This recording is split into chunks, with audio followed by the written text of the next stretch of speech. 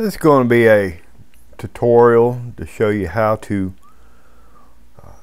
create a deck of flashcards in a program called Anki. It is a free open source program that is comparable to, say, Quizlet and other programs like that. The Anki app, though, platform is free, and they have it for Mac, your computer, your iPhone, your iPad, your Google phone, and the like. And it's all free. And it's a really great app to use if you need to learn something. It is a flashcard application, but what it can do is simply amazing.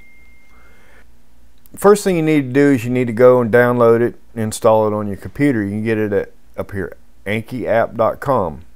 You'll notice you got all your download buttons here. That's the first thing you need to do. And after that, you'll want to create a deck. And this video is going to be specifically about creating a deck. So after you've downloaded and installed Anki, and you open it up, this is what you're going to see. This is your place to work. And the first thing you're going to want to do is you're going to want to create a deck. So I'm going to create one. I'm learning Koine Greek, the language that the New Testament of the Bible was written in, and I need to know the alphabet. So my first deck is going to be Koine Greek alphabet.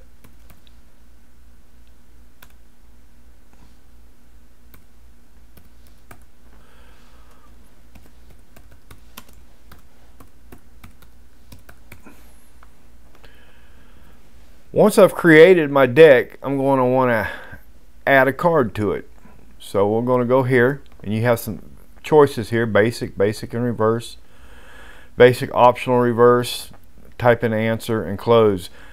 I'm just going to go with this one here, basic and reversed. You can play with these, see what they do. To close, I will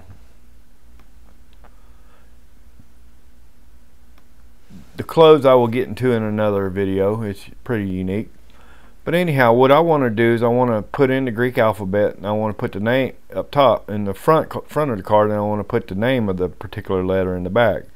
So what I'm going to do is I'm going to switch over to my Greek keyboard here, my Greek polytonic keyboard, and I'm going to type in the alpha there.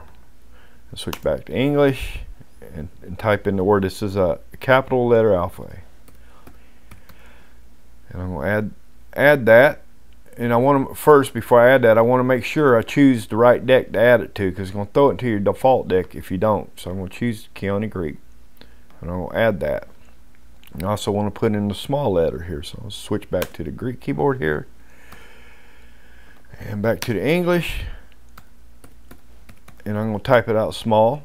And you notice the Koine Greek alphabet card deck still selected. And now let's do the beta.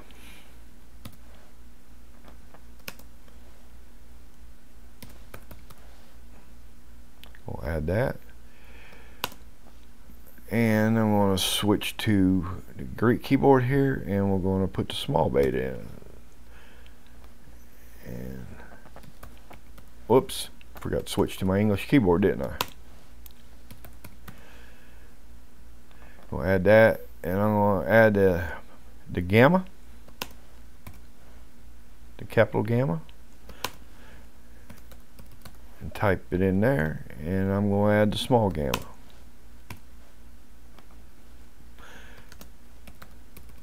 Type it in there. So that's enough to show you what you're doing. So I'm going to go ahead and close this, and you see now I have these in my Koine Greek alphabet.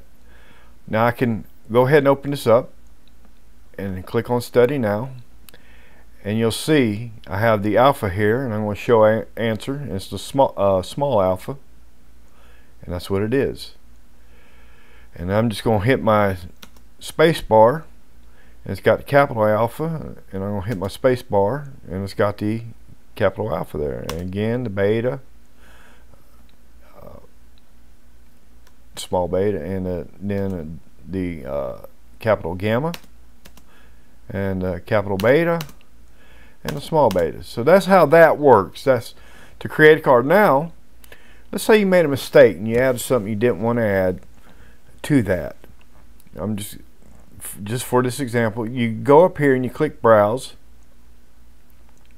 and it's going to have that particular deck open here. Now if you scroll down here and you look right here, you can pick out the deck that you need to correct. Now it's not readily apparent how you would delete something, so let's go down here and delete these gammas here. And if you right click on it, there's no delete. You notice that? There's no delete. There's no delete buttons anywhere. However, if you go down to notes, you click delete, and it deletes it. And you can select multiple ones to delete as well. Go down to notes and delete them all in one go.